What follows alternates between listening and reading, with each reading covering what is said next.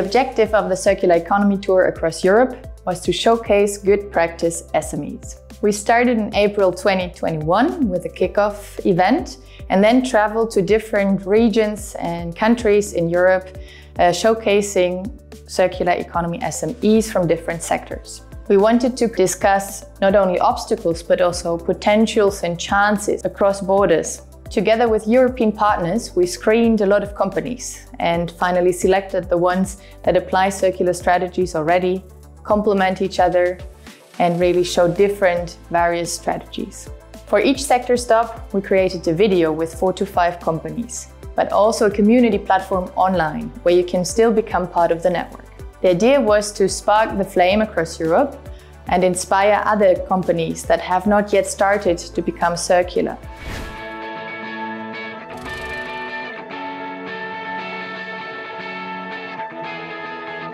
Chemical industries and startups offer a wide range of opportunities and innovation in materials and processes in areas like waste prevention, plastic reuse and recycling, and alternative to common plastic uses. We manufacture these foam cases made from fishing nets and scrap aluminium, taking back our foam cases to crush them and recycle them again. Everwave is today a social business with a holistic approach combining technology and the inspiration of people towards a sustainable future. Waste becomes a resource.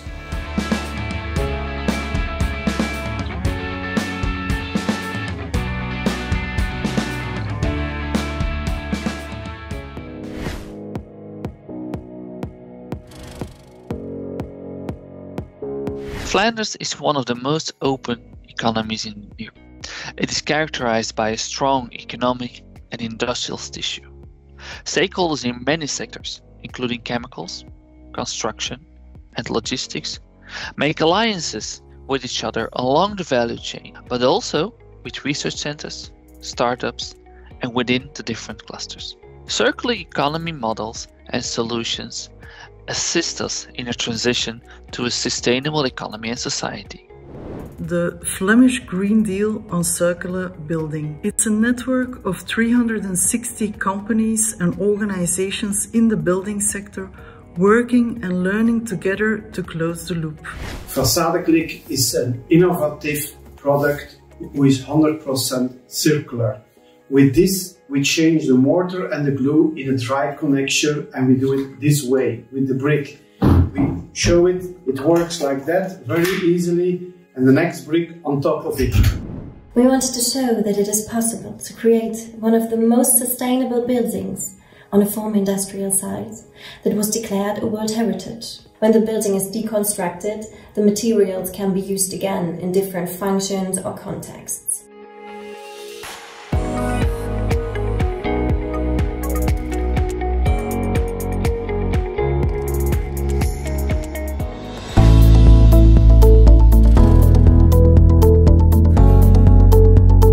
Country, the Netherlands, is situated in a fragile delta environment, and we don't have any natural resources.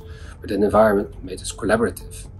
It made us pragmatic, learning by doing, and it made us innovative. And for textile, that means we have lots of solutions based on bio-based materials, new business models, but also new recycling technologies. We see lots of opportunities to scale up a circular fashion industry. DYCO decided not to focus on using less watering chemicals, but we decided to focus on not using any watering chemicals at all. Our technology is based on supercritical CO2, which is used in a closed-loop system and is fully recyclable. Our revolutionary concept is that we are converting the textile industry to circularity. We help our customers, which are retailers and brands, to develop and manufacture fully circular textile products. Our core innovation is the development of fully biodegradable textile synthetic fibers, which are Cradle-to-Cradle Gold certified.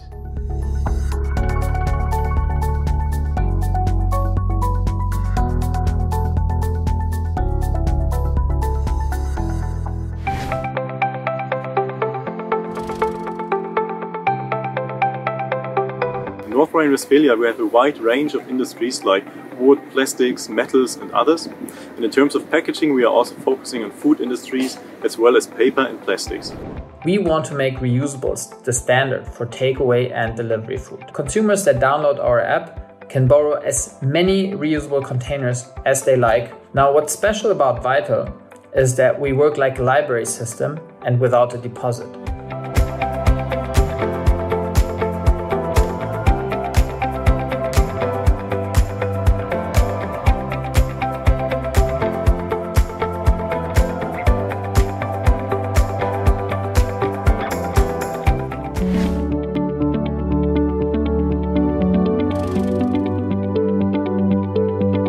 In France, water shortage is an increasing issue in specific regions, and this phenomenon will be stressed due to climate change. At Pollutec trade fair, we identify more and more good solutions for a circular economy and the reuse of water. For a long time, we have been managing water in a linear way. Now there is an opportunity to implement circular use of water thanks to systems like Nereus system, which are available at any size and can be implemented for hundreds of thousands of PE capacities. ZENIT is situated in the Ruhr area, a densely populated and traditionally industrial region. Here solutions had to be found for waste and wastewater from, among others, mining, steel and chemical industry. Intense research of academia and industry has led to environmental technology and circular economy innovation. We were able to develop a new water, let's say, recycling kit. So this enabled us to offer different applications in water reuse. Simple rainwater harvesting, but also advanced rainwater harvesting, so we can drink the water. Our idea is to close, let's say, this circular approach more and more.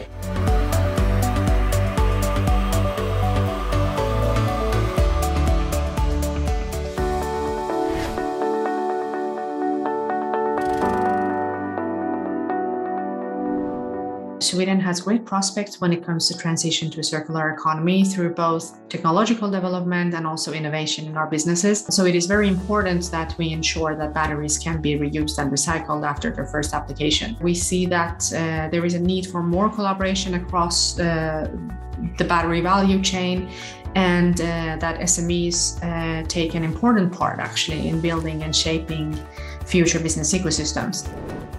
So Cling Systems is building this B2B market platform that connects owners of waste batteries, dismantlers, workshops and insurance companies, with anyone who can capture the remaining values. They can be reused in a second life and they can be recycled. We're enabling and accelerating the transition into a circular economy of batteries. Right now, the production system for traction batteries is well on its way. But we need the repairers, the ones that handle the data, the ones that assess battery quality, the ones that connect actors together, buyers, sellers of battery cells or batteries, the ones that maybe find intuitive ways to reuse the battery cells. Instead of producing new batteries for our product, we just reuse old batteries from the EV market. We get them from recyclers or from OEMs, then we test them, refurbish them for the second life application, then we implement them into our product.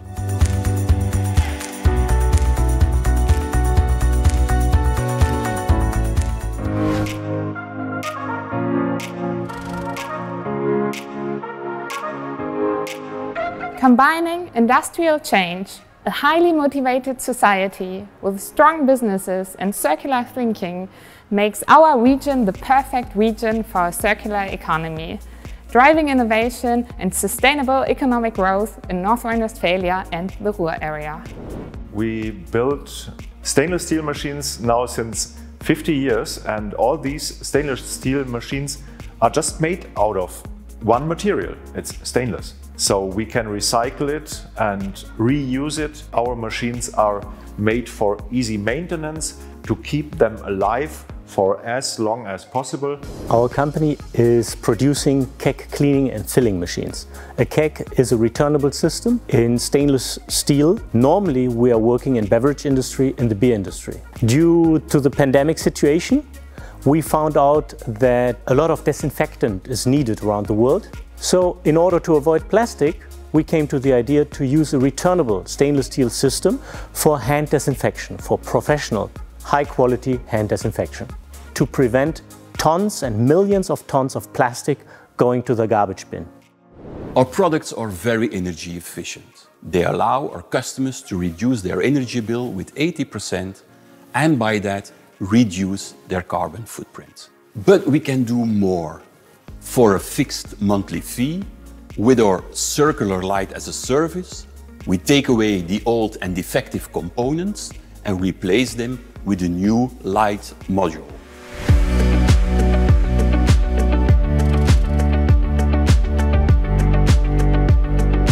Did you know that Vlaanderen is for decades a frontrunner in recycling? If we add the recycling and reuse of construction and demolition waste, the recycling rate of industrial waste becomes as high as 79%. The challenge is to make higher value strategies the new norm, in addition to recycling. That means using less materials from the start, extending the lifespan, and recycle residual flows. Out of use is giving purpose to old appliances. We are going to collect at the customer's place. We take with us and we recycle it.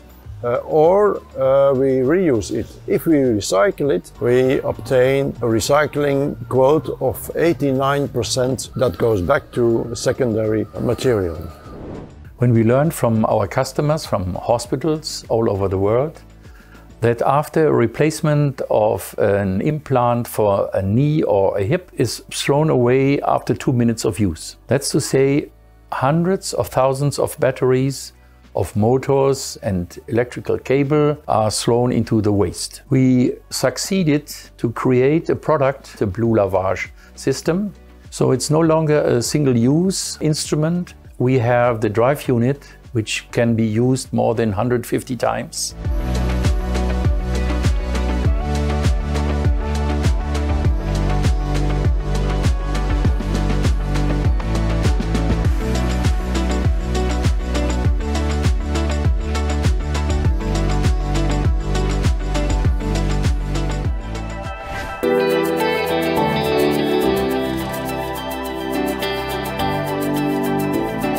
We have to treat our food and our bioproduct in a very sustainable way and try to keep them in the loop as long as possible. Fortunately, there is a lot of very interesting, innovative solutions which find this niche and try to develop their business on bioproduct. At Trebread, we upcycle leftover bread that the bakeries were unable to sell into healthy, delicious and sustainable products using fermentation technologies. At the moment, our portfolio contains several types of soft drinks, but also koji fermented umami seasoning, barbecue sauce, and we also bake new breads using the old one. We as FPI were and are engaged in many projects that focus on an efficient use of resources, aiming to lower energy, water or material usage. And our mission is to facilitate the application of innovative solutions in food industry to support sustainable development and competitiveness of the many small and medium-sized companies in our networks. Our goal is to cultivate gourmet mushrooms on urban waste materials right here in the city. We can use digitalization as well as modern day controlled agriculture techniques to provide a really controlled environment where the mushrooms can grow. Up here we have our gastro kitchen, and it allows us to produce mushroom products as well as interact with the community.